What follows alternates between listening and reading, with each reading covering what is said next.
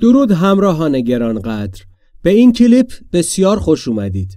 در این درس میخوایم تفاوت‌های بین since و for رو در انگلیسی برای شما بیان بکنیم و تفاوت‌هاشون رو با بیان چند مثال کاربردی بررسی بکنیم. لطفاً همراه ما باشید و اگر مایل هستید که کلیپ‌ها و درس‌های آموزشی انگلیسی مثل آب خوردن که در آینده خدمت شما تقدیم میشه به دستتون برسه و بتونید از اونها استفاده بکنید، کانال رو سابسکرایب یا فالو کنید و با فشردن آیتم نوتیفیکیشن به محض انتشار یافتن درس ها از اونها مطلع بشید. بسیار خوب، بپردازیم به فرق و کاربرد و استفاده از since و for در انگلیسی.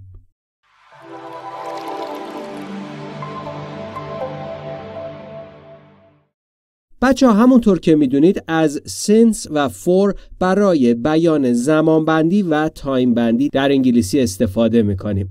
از for برای در نظر قرار دادن یک بازه زمانی، یعنی از یک شروع تا یک پایان استفاده میکنیم. حالا چند تا مثال که با هم کار بکنیم دقیقاً متوجه خواهید شد. I do yoga for half an hour every day. I do yoga for half an hour every day.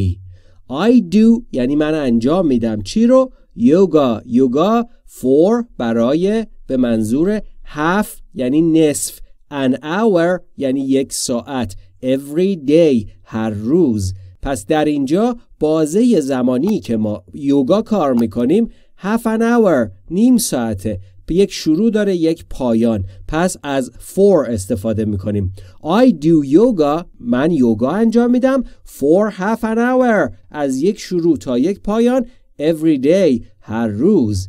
پس همونطور که متوجه شدید برای بیان یک بازه از for استفاده میکنیم و در اینجا بازمون نیم ساعته half an hour. پس جملمون رو تکرار میکنیم و در قسمت کامنت اگر میخوایم یاد بگیریم مینویسیم و با صدای رسا تکرار میکنیم. I do yoga for half an hour every day.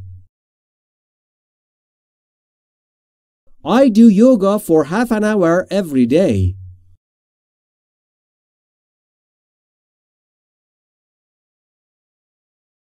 I have had this dress for 5 years. I have had this dress for 5 years.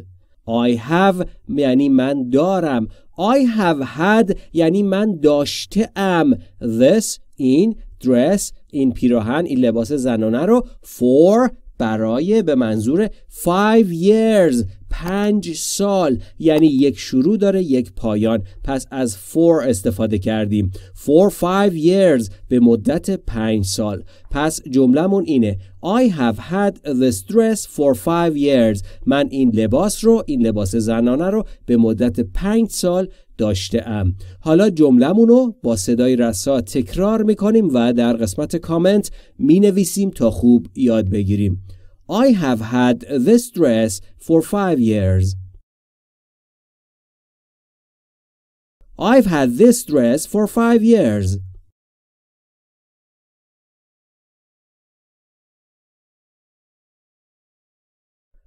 They study for 2 hours every day.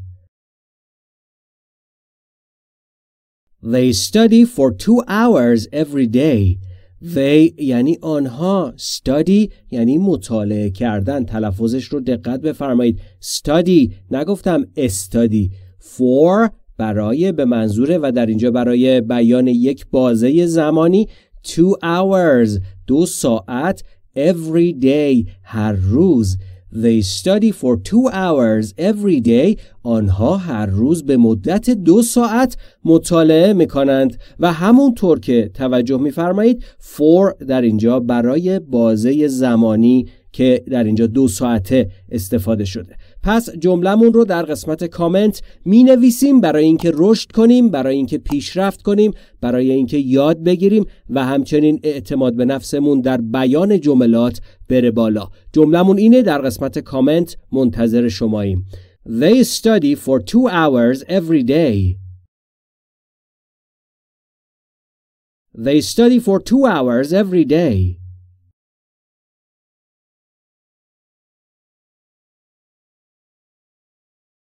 They are studying for 3 hours today. They are studying for 3 hours today. They یعنی آنها. are studying یعنی دارند مطالعه می کنند. حال استمراری. for برای به منظور 3 hours 3 ساعت. today امروز. پس آنها امروز به مدت 3 ساعت در حال مطالعه هستند، یا به عبارتی آنها امروز به مدت 3 ساعت دارند مطالعه می کنند. حالا شما در کامنت بدرخشید، همین جمله و همین مثال رو بنویسید و با صدای رسا تکرار بکنید. They are studying for 3 hours today. They are studying for 3 hours today.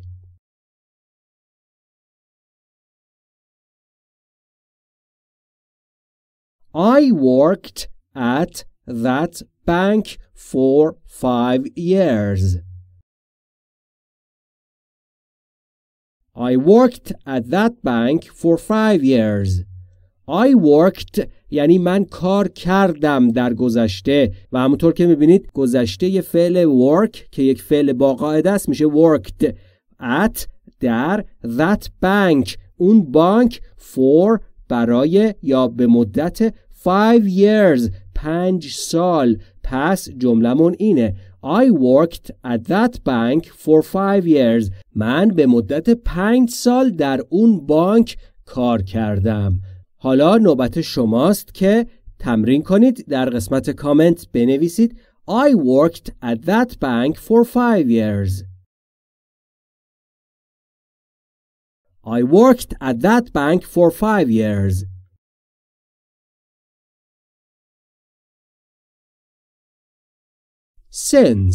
since یعنی از زمانی که، همچنین به معنی از آنجایی که، و زمانی که بخوایم برای زمان و زمانبندی از since استفاده بکنیم میخواهیم اشاره به یک شروع در گذشته تا الان استفاده کنیم. یعنی یک بازه زمانی از گذشته تا الان، یعنی هنوز هم ممکنه این اتفاق در حال رخ داد باشه. حالا با مثال هایی که در ادامه تقدیم میشه دقیقاً متوجه خواهید شد.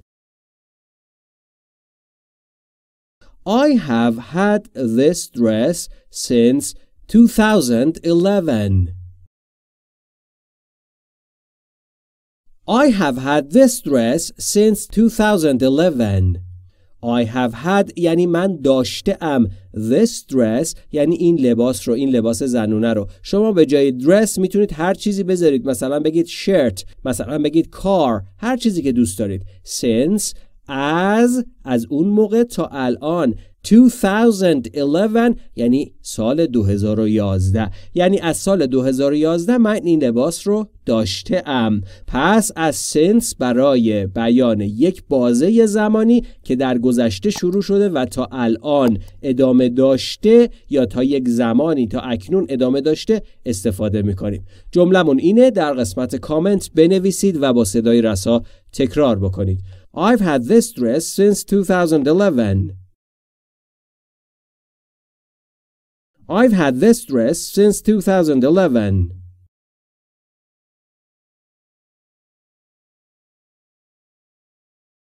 Mark has been here since 3:30 p.m. Mark has been here since 3:30 p.m. Mark یعنی آقایی به نام مارک. Has been here یعنی اینجا بوده است. از چه زمانی؟ Since از 3:30 p.m. از ساعت 3:30 بعد از ظهر. پس همونطور که توجه فرمودید since برای گفتن یک بازه زمانی در گذشته تا اکنون. پس مارک اینجا بوده است که از ساعت 3:30 بعد از ظهر. حالا جمله رو در قسمت کامنت می نویسیم و با صدای رسا تکرار می کنیم تا خوب یاد بگیریم. Mark has been here since 3:30 p.m. Mark has been here since 3:30 p.m.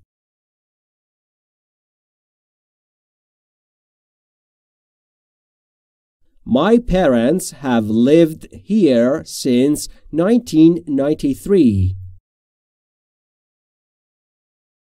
My parents have lived here since 1993. My parents یعنی والدین من have lived یعنی زندگی کرده and here اینجا since از 1993 1993 سال 1993 پس در اینجا هم از since برای بیان یک بازه زمانی که در گذشته شروع شده و تا الان هم ادامه داشته استفاده کردیم. پس جملمون اینه در قسمت کامنت بنویسید و با صدای رسا تکرار بکنید. My parents have lived here since 1993.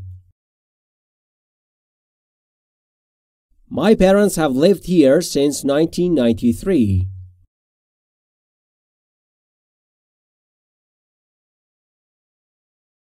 Julie ran away on Friday and we have not seen her since. Julie ran away on Friday and we haven't seen her since. جولی یعنی یک دختری به نام جولی. ran away یعنی فرار کردن، فعل عبارتی به معنی فرار کردن و در اینجا گذشته شو نوشته، یعنی run away یعنی فرار کردن و run away گذشتهش، چون run یک فعل بیقاعده است پس گذشتهش میشه ran away یعنی فرار کرد. کی؟ on Friday در جمعه and و we ما have not seen her ما او را ندیده ایم since از اون زمان تا الان. پس جملمون اینه در قسمت کامنت بنویسید Julie ran away on Friday and we haven't seen her since. Julie ran away on Friday and we haven't seen her since.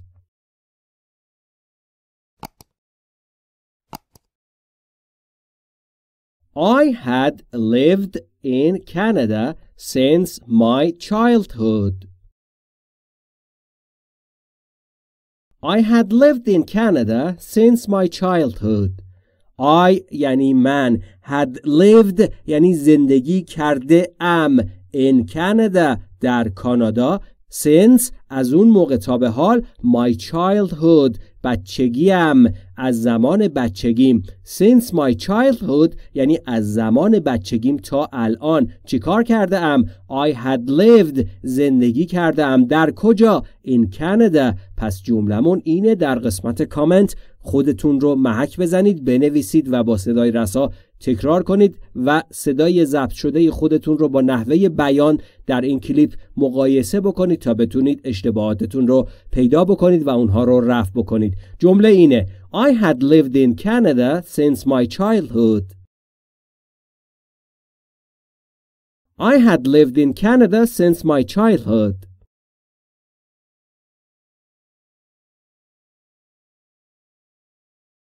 Jack went to work in Canada a year ago and we have not seen him since.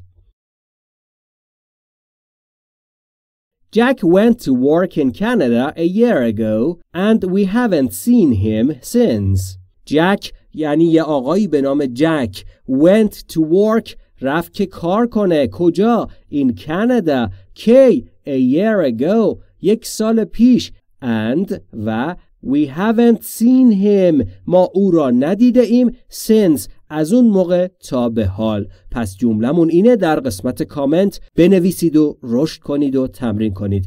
Jack went to work in Canada a year ago and we haven't seen him since. Jack went to work in Canada a year ago and we haven't seen him since. آفرین بر شما، دمتون گرم. به انتهای این کلیپ رسیدیم. فقط فراموش نکنید، بارها داریم تکرار میکنیم، طبق روش تمرین بکنید. همین روشی که دارید مشاهده میکنید که باعث بشه رشد خوبی در یادگیریتون داشته باشید. بی نهایت سپاسگزاریم از همراهی شما عزیزان. آرزوی ما برای شما چیزی نیست غیر از سلامتی و خوشی در کنار خانواده محترمتون در هر کجای دنیا که هستید.